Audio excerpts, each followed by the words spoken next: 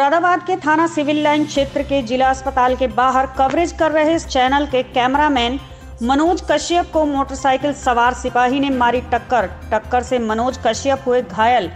आनन फानन में राहगीरों ने जिला अस्पताल में उपचार के लिए कराया भर्ती। डॉक्टर ने बताया कि मनोज की रीढ़ की हड्डी में काफी गंभीर चोट आई है।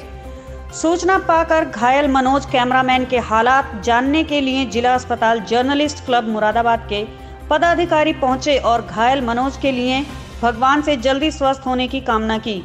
वहीं समाज सेवी भी पत्रकार हालात जानने के लिए पहुंचे। मनोज नाम है मेरा।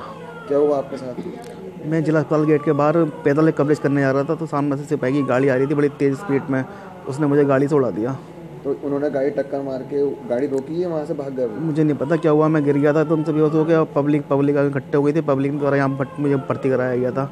सिपाही पता नहीं उसकी गाड़ी रोक ली थी, वहाँ पर क्या हुआ पता नहीं। फिर तो आपको यहाँ भर्ती किसने कराया?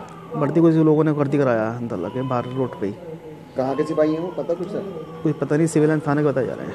सिविल लाइन थाने कितने सिपाही थे? सिपाही एक ही था, फिलहाल 2 लोग थे। बाइक नहीं अकेला था।